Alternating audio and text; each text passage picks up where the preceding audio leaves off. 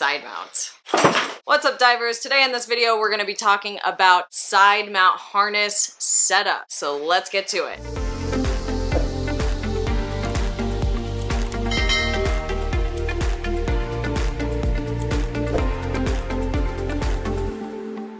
Welcome to our channel, Azul Unlimited, where we teach all things scuba diving. Sarah here today, and I wanted to talk about this subject because I get a lot of questions about it, and I feel like, honestly, there's not a lot of people who teach side mount who are tiny. So I wanted to give some pointers and some perspective to fitting a side mount harness to a lot of different body types. I always recommend when you get a side mount harness that you book time with a side mount instructor or someone who has experience with fitting the harness so that they can really help you to get it perfectly tuned into your body. I have set up my own personal equipment many times based on, changing it because of wetsuits that I'm wearing or losing or gaining weight. And let me tell you, doing it by yourself, you can totally do it, but it's a pain in the ass sometimes. Especially in the beginning when you don't really understand where things are supposed to go. You just lose your mind trying to get the tanks where they're supposed to be and everything just in perfect alignment. Side mount harnesses are supposed to fit you like a glove. So it's really nice to have someone to help you get it just perfectly. Today I'm going to be working with the Razor side mount harness. Not sponsored. There are a lot of different brands out there to choose from. I personally dive with Razor, so that's the one that I'm going to be showing you guys today. Feel free, if you have another brand and you have a question about it, just ask me in the comments below. I've also worked with and been diving on XD, on Hollis harnesses. They're all great options. Cool, so let's talk about it. Side mount is really interesting because the equipment is very basic, but at the same time perfectly made. Alright, so the side mount harness is actually primarily made up of two pieces of webbing. It's sort of crazy when you look at it because it looks very complicated, but realistically, if you look closely at any side mount harness, you'll notice that the shoulder straps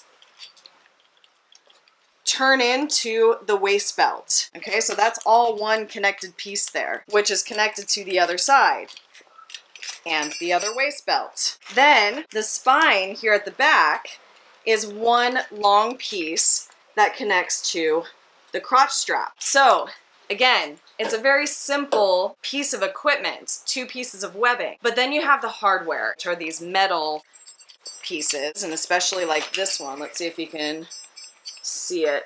Okay, that's the back plate, which I have a weight attached to. So those are the pieces that help bring the webbing together into a coherent harness. And then we also have pieces of hardware that allow us to clip things on. That includes our tanks, our accessories. If we have a butt pouch, a lot of us dive with a little butt pouch for our accessories, SMBs, reels, knives, all of those things. You're gonna want to have hardware on your harness that allows you to clip things on. So that's what we've got with the harness. Then we have this piece at the back, which is the bladder. Okay, this is really important for us, obviously, because we need buoyancy when we go diving. Yay!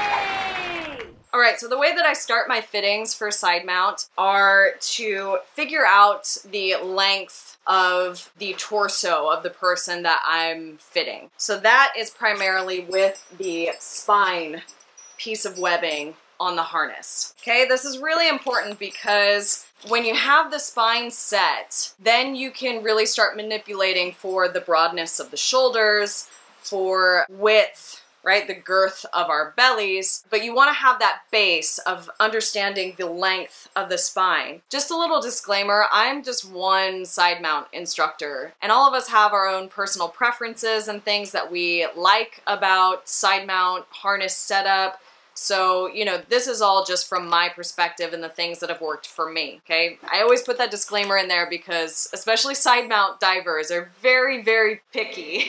We're a picky bunch. So, you know, if you try some of these tips out and you fit your harness and you're just not quite with it, I mean, keep trying stuff, keep learning from other people and figure out something that works for you. This next point, I may vary a bit from other side mount instructors, and that's about the point or the position of this low back plate. If my diver is petite like me, that means that they have a short torso. So that means, you know, from here down to the crotch. If that area is short, I make a different choice about the position of that low back plate. What I do is I position it so that it's actually sitting a lot lower on the back, which makes our waist belt, right, that the part that comes around our body, actually more of a hip belt, okay? The reason why I do that is because my tank setup that I have, I use the same exact tank setup as my partner who is 6'1" or something. So we do not change the way that our bands are on our tanks, that we can just swap from one to the other. And so the difference in length and height is made up by that position of the waist belt. I hope that that made sense. So basically, if I have a shorter person, I'm gonna move this piece lower, right? So extend that space from the shoulder plate to the low back. I'm gonna extend that area a little bit. All right, with this particular harness, you really have to take into account the crotch strap at the same time, because in this particular harness, the crotch strap is sewn at the bottom. Okay, so that means that I'm not able to take off length at this point unless I wanted to cut the sewn part, which I didn't want to do. So the place where I was cutting fabric, or that I would cut fabric if I was fitting this to someone, is from this spot at the connection with the shoulder plate. Okay, so that means that I would have to set up the spine, making sure that this crotch strap fit just right. So if it's a tall person, that would be, the positioning would be right around the belly button for that spot. Like basically it goes in between your legs, and this little loop should come up to your belly button. And if it's a shorty like me, then I would bring that down to more of the pubic bone. Okay, so you need to have that kind of sorted out as you're setting up the spine, just because of that limitation with this piece. There are a lot of harnesses that you can actually adjust here at the crotch strap, so you don't even need to think about that when you're setting up the spine. So that's just a particular of the way that this is put together. When you're doing your own harness, you really need to make sure that you set up your harness correctly, but then not be afraid to cut webbing. A lot of these harnesses are made with just so much webbing, it's crazy. And it's made for you to cut, okay? These harnesses are made for you to stick with. I mean, when I set this one up, I left a little bit of wiggle room so that if I do decide in the future that I want to sell it, that I could still sell it to someone, you know, who's a little bit bigger than me. But you don't want to be diving side mount with a bunch of extra webbing all over the place, because it's just going to drive you crazy and possibly be an entanglement issue. All right, so next up on the setup, once you have that spine perfectly measured, we go into the shoulders. The arm bone connected to the shoulder bone connected to the backbone. Okay, remember the shoulders are connected to the waistband. I don't even worry about the hardware on the waistband until I get everything else set up. The big thing here is that you make sure that the harness fits on the shoulders and that it's comfortable, but you want it to be snug. So there shouldn't be like a bunch of extra space in between the shoulders and the harness. It should be snug. Now, if you're fitting this harness when a person is in their street clothes and you know that they're gonna be wearing a thick wetsuit, then you wanna leave space, obviously, because they're gonna be wearing that wetsuit when they go diving. That's why I always do a dry fitting, and then the confined water portion of the side mount course we spend a lot of time making notes and adjustments to the harness. Once you have the shoulders comfortably fitted, then you can move the hardware here at the, basically at the armpit level. Okay, they're gonna be right around the armpits. So you can move those into place, and then you can get into the waistband. The waistband, it depends on what brand you have, what kind of hardware you're gonna have. On the razor here, I have these, that's to clip on my accessories pouch. So I wanna have those at the back on either side of this low back plate so that I can easily clip, you see that? My pouch too, okay? So that's the goal, is that they just hang down right over your butt, which is why I typically call this thing a butt flap. Charming, I know. So that's a pretty easy one to set up. You just want to make sure that they are equidistant from each other and that you can clip the accessories pouch easily. Then we're gonna have the D-rings, and these are for the tanks. So you have two of them on the razor. On other brands, you may have one that is fixed and then another one that moves. Those are, they're nice, but they can also be really challenging for the new side mount diver. When you have just fixed ones, it's a little bit of a pain to get them set up perfectly in the beginning, but then once you get used to it and you know how to dive with it that way, it stays there always, and it's gonna be perfect for you always. The ones that move, you are responsible for understanding when that tank is starting to float to move it down. You may not always get the perfect position every single time, so, you know, it's a personal preference. I know lots of people that love them, lots of people that hate them. You can test it out and see what you like. With the waistband, with these ones, we have the two positions because when we're diving, a full tank is gonna be very heavy, right? So you're gonna wanna clip it on the D-ring that is further back, right? Closer to your spine than to your pubic bone, closer back, because it's heavy and it's gonna hang low. The goal with this is to always have our tanks in line with our legs, okay? That's the goal. So when it's full, it's heavy, we're gonna clip it on that back point. Then when it's light and it's floating, we're gonna move it to the closer point. Okay, that means that it's gonna float a little bit and hopefully be in line with your leg once again. When I do this setup dry, I always just kind of eyeball it, and then I make adjustments once I see the diver and how things are fitting. Okay, so let me put this on even though I'm not in my wetsuit, just so you guys can get an idea of where these D-ring positions are supposed to be. The most comfortable part of the process, the crotch strap.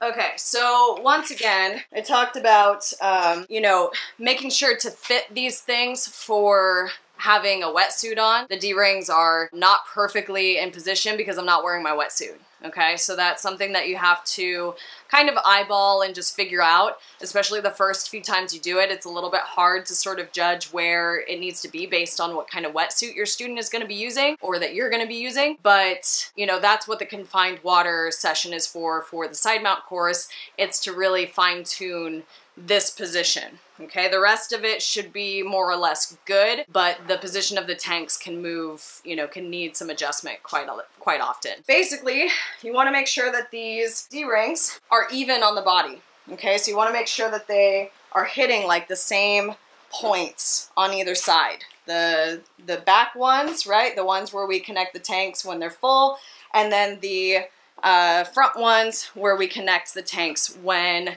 they are empty. I've got one giant D-ring here. I do not recommend this, okay? This is a quarantine fix that I have just put together because we literally can't get our hands on small D-rings at the moment. The reason why there are different size D-rings is based on cold water versus warm water. In warm water, when we do warm water diving in side mount, we usually don't have to wear gloves. So it's easy for us to clip on and clip off our tanks because we don't have the restrictions of gloves.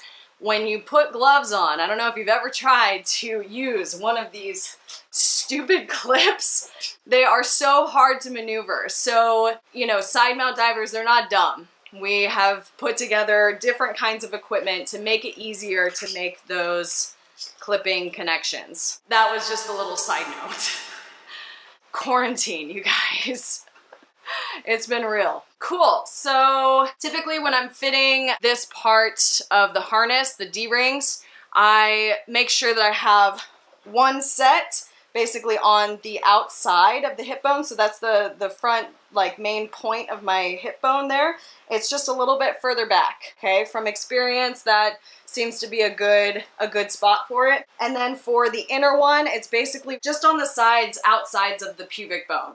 You'll notice that with my harness, I have this quite low, right? This, the hip belt, it's really very much a hip belt, okay? And that's because I'm short. Again, if I were fitting someone like Aitor, I would have this part up here at my waist. I'm gonna get out of this because it feels real weird to be in this in shorts and no wetsuit, so just a second. All right, thank God. Okay, the next thing that we need to set up for our harness is the bungee, which we're gonna use to wrap around the tanks, around the neck of the tank. On the Razor and on several other harnesses, it's actually quite a simple setup because it is just one long bungee. Okay, I personally like the simplicity of this system because when you put the tanks on, they automatically balance each other out. And then if you choose to go with just one tank, you can just unclip the one side and cross it over, and that'll keep that one tank close to your body. To set up the length for this bungee, the way that I've been taught how to do it is by bringing it through, so you can see that it's, hopefully you can see this, that it's through this little spot in between the shoulder plate and this little holder. Okay, so I just bring that bungee through. So basically I take these clips off, I wrap them, so it's gonna go cross and clip. For the right amount of tension, it should be uncomfortable. It should be quite tight, okay? I should, like right here, it's squeezing me so much that I can feel that pressure every time I breathe, okay? It's not a perfect system in setting it up, but it'll give you a good idea of the length that you're gonna need so that it hugs the tanks perfectly to your body. Then when you're done with this, when you've adjusted, you figured out how much of the bungee you need to cut off, then you can return them to the original positions. And you're gonna be working with this bungee. You wrap your first tank around, and when you have that tank on, it's going to be really loose, right? Because it's connected to this side and you don't have the other side on yet. It's gonna be quite loose. But then when you get your other tank on and you wrap, it shouldn't be easy to wrap the second one around the valve stem. It should be something that you have to pull and then maybe pull a little bit of extra slack and then get it around. It should be a nice snug fit to your chest. If you're not quite sure how to set up your equipment or how to get off of a boat, boat exit, boat entry, I do have a video for that. You can check that out in the description below. Some of the brands have them set up so that it is 2 individual systems. That means that you have one bungee setup for the right side and one bungee setup for the left side. So again, it's a personal preference thing. It's not that big of a deal either way. Another thing that I haven't talked about is the fit of the wing or the bladder. Okay, it's a really simple one. It's all of them pretty much are connected around your belly by a bungee. So you just want to make sure that you cut the bungee on either side so that it will fit snugly around your body, because you want the bladder to really hug your back instead of being like poofy off to the sides. Finally, when you're doing setup, you're generally gonna need to add some weight to your harness. When I go through this process with students, I take weights with me to the confined water session, and we figure out if with full tanks how their buoyancy is. So they do a hover, I see if their legs are floaty or if their torso is floaty, and we kind of check out where we can put weights and make that trim totally perfect, because you want to be completely horizontal and be comfortable just holding that position the whole time. Then towards the end of the session, we empty the tanks so that we can do the same thing. We can see how their buoyancy is, how their position is, and maybe we need to add more weight because, you know, having 2 empty tanks on your body, you're more than likely going to need more weight. When you're looking at that, you can check out position by placing the weights, you know, on their low back. You can have them hold the weight in different positions. If they're kind of floating a little bit off on one side, you know, maybe to the side, you know, you can play around with that and see what position of the weights make perfect trim for the diver. Then when you get out of the water, you can make the adjustments that you need to make to the D-rings or whatever, and then add those weights to the harness. You can do that either with zip ties or in weight pockets that are detachable from the harness, again, depending on what kind of setup you are working with. Some harnesses, like the newer Razor, it actually has built-in spots along the bladder to be able to add weights there. It's really useful if you're diving cold water, if you need a lot of weight on your harness. You can really distribute that weight quite well. Okay, so I think that's pretty much it. I hope that this was helpful and that you're able to use these tips to maybe make some small adjustments to your harness, or if you're just getting into side mount diving, maybe it'll encourage you to connect with someone who has more experience, who can help you. The goal that I want with this is that we have more people diving in side mount because it's a lot of fun, it's a cool crew to be a part of, and it opens up diving to more people that maybe can't carry a tank on their back whenever they go diving. It's just a nice way that diving has become more flexible for people with different limitations or different desires for their diving experience. If you have any more questions about harness setup or anything else, just let me know in the comments below and I'll try to help you out with it. As always, it's a lot easier to solve problems when you're actually with the person. So if you're interested in becoming a side mount diver in Komodo, then you can come join us for a PADI side mount course right here in the beautiful national park. All of our important links are found in the description below, so that'll be the side mount course, our brand new t-shirts that we're selling in support of Plastic Free July, and all of our other social media channels. If you like this video, give it a big ol' thumbs up and hit the subscribe button so that you don't miss any of our future videos. Thank you so much for watching, and we'll see you next time. So when are you gonna go side mount diving? I hope soon. Yeah? I'd love to go side mount diving with you. Komodo? Maybe? If not, you know, just like make sure that you hit the subscribe button so that you don't miss our videos. And then check out one of these videos over here. Just click on one. I'll see you there. So, if you have any questions about, oh, I didn't talk about the bungee. Okay.